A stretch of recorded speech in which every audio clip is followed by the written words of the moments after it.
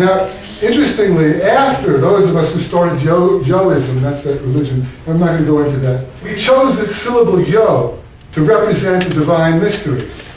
After we did that, we discovered that the Bambara people of Africa used the same syllable, Yo, to say something very similar. According to Clyde Ford, author of The Mythic Wisdom of Traditional Africa, the Bambara people of Mali believe the universe begins and ends in the sound of Yo. Yo is the first sound, but it is also the silence at the core of creation.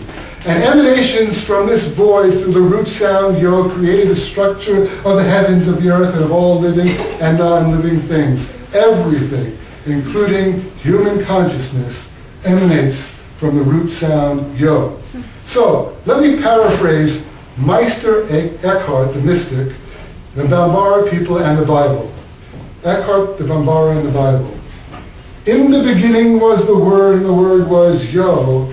I am the Word that speaks itself. Or, to put it another way, let's use the words of Carl Sagan, a hard-headed materialistic scientist, who said,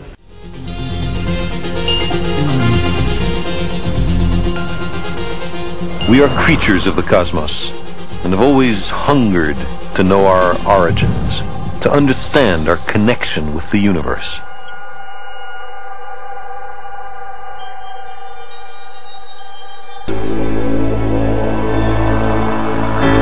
Except for hydrogen and helium, every atom in the sun and the earth was synthesized in other stars.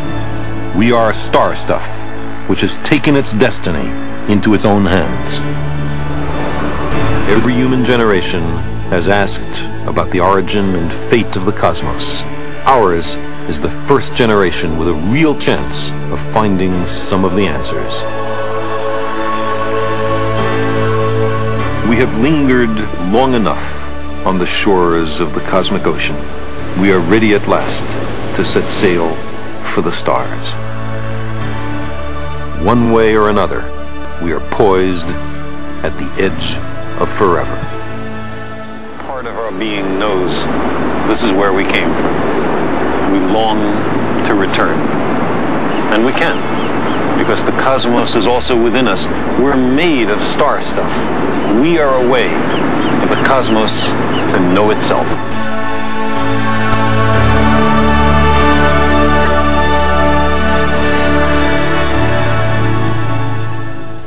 we have begun to contemplate our origins. Star stuff.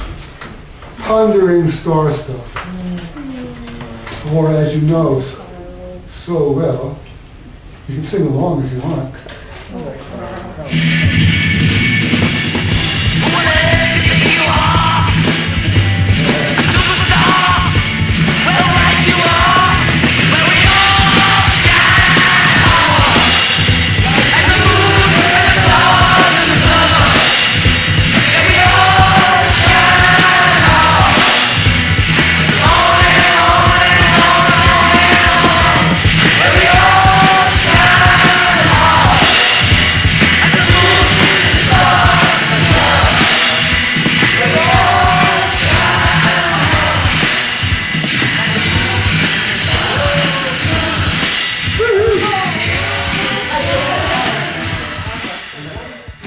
Quotation, then I'm done.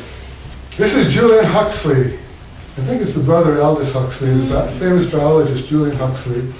As a result of 1,000 million years of evolution, the universe is becoming conscious of itself, able to understand something of its past history and its possible future.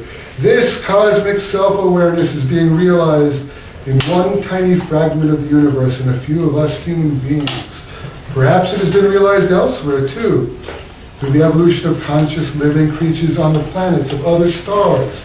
But on this, our planet, it has never happened before.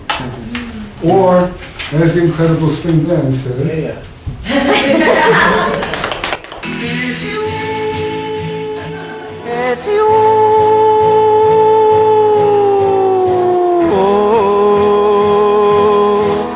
It's all a truth.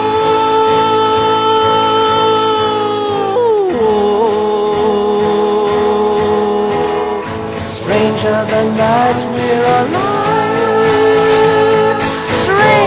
than that, stranger than that, stranger than that, we're alive. Whatever you think, it's more than that, more than that. Happy man, doing the best he can, doing the best he can. Oh, happy man, doing the best he can, doing the best he can. Oh, happy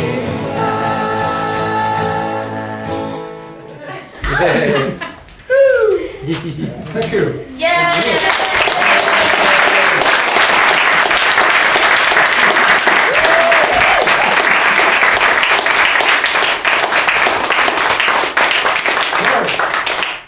So now you're going to take questions. So a little excerpt from Waking Life that we watched. There was this whole critique of freedom. In the film, there was presented this, well, either it's all a machine or it's random, and random is no more free than, a machine. Of course, there's a contextual freedom in the sense that, like you say, the level of the workings of the universe where the little micro-particle billiard balls are bouncing around either randomly or mechanically, that's not accessible to me. So when I leave here and go and decide what to have for dinner tonight, it's going to feel like a free choice to me. I'm going to either decide to put one thing in the oven or not, and it's going to feel free. But that deeper conversation that you can have with Yo, that some people have with Yo, where Yo speaks back to them, there's a couple different forms of that conversation. There's the form of that conversation where, I just hear a voice in my head and it tells me to do something. It says, this friend of yours is in need and they're at this place in the city at this moment, and I jump on my bicycle and I ride there, and indeed that person is sitting there, waiting for me. And I've definitely had that experience. And there's the other experience of talking to Yo, which I've had, even with you, where, for example, some weeks ago I was sitting with a group of people who were, consuming various entheogenic sacraments. And out of this group of 12 people, there was one person who decided she wasn't going to consume any sacraments. And then after we had gone around and discussed our intentions and our goals for our, sacred ritual and consumed our sacraments, someone handed out these goddess cards to all of us. And we each picked one out of this deck of tarot cards, and we read what it said. There was a little paragraph on the card about it. I picked Mary Magdalene, which may be a little uncomfortable. But the person who had decided that she wasn't going to consume any chemicals, her card actually said on it, the last sentence was, you should avoid any dangerous chemicals. And I, know a lot of those skeptical Albert Einstein type people who would say, well, that's just a random coincidence, and, it felt meaningful to all of you, but random things are happening all the time. And that's possible, but it's also entirely possible that, within what appears to be randomness, there's a lot of meaning.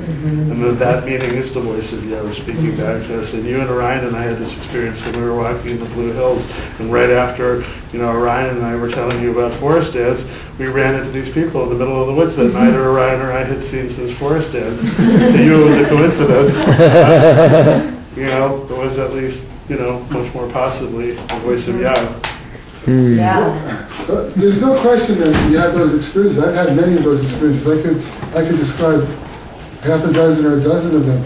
I would love to see whether or not anyone could figure out whether or not those experiences happen any more frequently than they should happen by chance. How many times do I walk around the corner and I don't run into the person I was just thinking about? But I walked around a corner and went to someone I hadn't thought about, because I hadn't seen in years and years and years, and I just happened to be thinking about this, and there they are. That's happened. But is that really an indication of something beyond, that we need more explanation for in the physical laws of the universe that scientists can pretty much measure? Or is it something that you should expect to happen when you have about 1 million bits of awareness occurring every day or every week?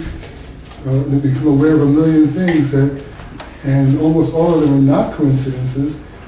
So I don't know. Maybe there's some magic there that goes beyond what science could explain. I'm not convinced, and neither are any, because whenever you look at the people who say they can do it more often than chance, When you look at those people, they can't do it more often than Jim.